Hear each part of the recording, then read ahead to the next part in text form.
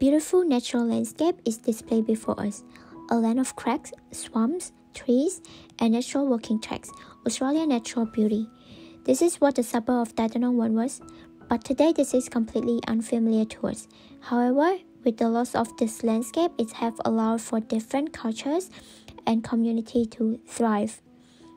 As nature is replaced with a rich social culture. The suburb of Dandenong, which today is been fondly named the City of Opportunity, is a landscape that once was idolized for its green pastures, but today it contains a wide range of ethnic communities and cultures. Architecturally, the melting pot of culture is displayed through the various businesses and building aesthetics that vary throughout the suburb in their respective clusters. The story of Dandenong is one of immense change from its indigenous roots to its colonial past, leading to the multicultural community that continue to live today. Dandenong, whose name was created through its indigenous name Tanjanong, have an indigenous story that spans over 35,000 years. During this time, the land was being occupied by the Bunurong people and Wurundjeri people of the Kulin Nation. It has been believed that the two clans met here seasonally for the exchange of resources and knowledge between the two communities. There have been conflicts between researchers of the primary occupant of the land. However, many argue that it is the Bunurong due to a local daytime story of the ancestor Luhan. The story consists of Luhan forming the lowest Dandenong as excellent country and creating the Bunurong people to take care of and protect this land. The influence of the Bunurong and Wurundjeri communities is still shown physically through the scarred trees that are located throughout the suburb and create a long-lasting legacy of the connection of their communities to the land today. These trees were scarred for the use of shelter, metro, watercraft, and various tools, which would have been a likely influence toward the settlement in this area and for the migration of people in the future. However, a large amount of the rich history was lost due to colonial influence that resulted in the loss of 18% of indigenous population in Dandenong. One element of Dandenong that linked the Aboriginal population and that of colonial era Dandenong is the Aboriginal Station and Native Police Corps. The Native Police Corps was a system set up by European colonists where they assigned Aboriginal Tutor to work in the police under the command of white officer to deal with dispute between Aboriginal and colonizer. The Dandenong branch is directly known for being the headquarters of the program led by Henry Dana, who was responsible for 2 massacres of the local Aboriginal population. In an effort for reconciliation, the site is now named the Dandenong Police Paddock Reserve, in honor of the traditional owners of the land, Bunurong people, as a refuge of native plant and animal species.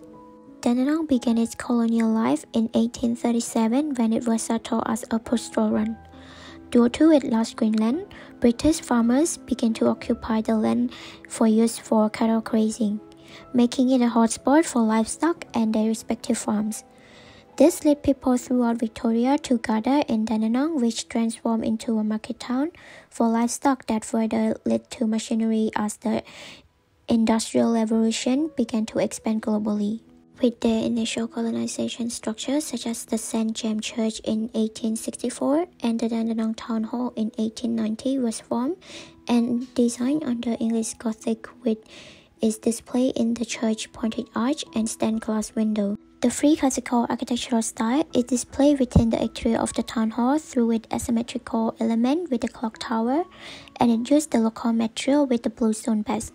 Both of the building was constructed in order for the colonizer to establish their power over the land. The development of this area resulted in the birth of Longdale Street, such as retail and shopping hub, which include chain shopping such as Mayer, Woolworths, and Co., along with a range of car manufacturing businesses. Within our visit to the suburb, we were able to see that day, along that street still hold a large amount of car manufacturing and machining businesses. This show that focus on vehicles still show its legacy among this main street. The introduction of large retail chain to the suburb built in reputation to what it would be described as a second Melbourne. One of the first major waves of non-European migration to Dandenong occurred after the event of World War II, ending in 1945. This began with a large rank of Italian, Greek, and Russian immigrants that moved to Australia to begin a new life with the opportunity to work for the various brickworking factories that thrived due to locally obtained clay. What followed this was a large amount of Vietnamese migration, aiming to escape the event of the Vietnam War 1955 to 1975, resulting in them becoming one of the major cultural demography of Dandenong, 6% of total population. Today, the Vietnamese stamp on the Dandenong Shire is the most prominent in its northwest, today named Springwell, where there is a large amount of Vietnamese cuisine found at the intersection of Springwell Road and Queen Avenue. However, in the modern day, the most prominent culture in Greater Dandenong are the Indian and Afghan communities, which are visually displayed in Dandenong landscape as the Indian precinct and the Afghan precinct. The Indian precinct, also named Little Indian, is an area established in 1990 that boasts of it British saris, authentic cuisine, and tantalizing sweets, and it easily recognizable by the vibrant shop fronts. In this image, we can also see that the chosen color blue, pink, yellow, and green coincide with the common color used within the Hindu festival Holi. In addition, the largest cultural portion of Dandenong and the community it is most well known for, it is Afghan community. The largest component of Afghan citizens is the ethnic group of the Hazaras from Afghanistan, who largely immigrated during the late 1990s in an effort to escape the tyranny of the Taliban that was invaded the country.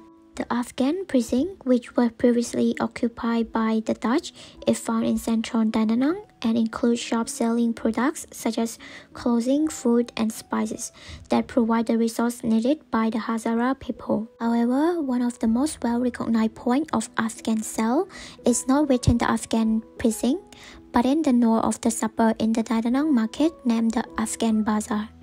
This market highly resembles that of a market in Afghanistan, such as that of the famous Noor Bazaar in Kabul.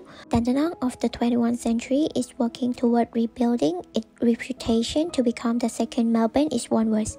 Unfortunately, the suburb culture and history are often overlooked due to its high crime rate and high unemployment rate within the area, resulting in it being looked down upon among another Melbourneian suburb.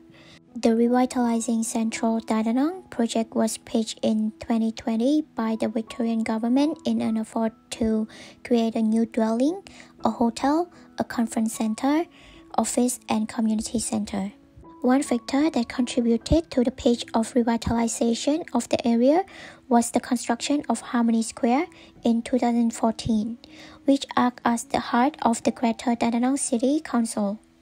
Harmony Square was where the power of the City Council was moved from its original location of the Drum Theatre.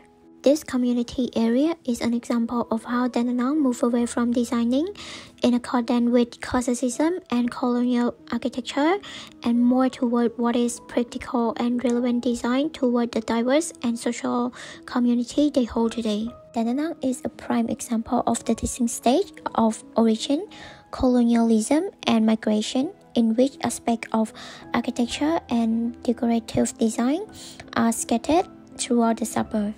However, for the future, the built environment is working toward building space that address social and cultural issues to create a united community that displays the strength of the people who live there and the power they hold as a collective.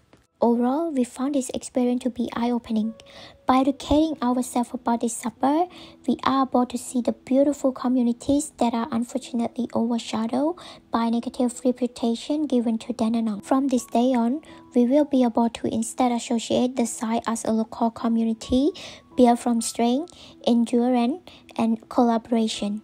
And we hope that the new civil development will allow another to see the beauty it holds as well. With the destruction of its stereotype, we are able to build Dandenong to its full potential.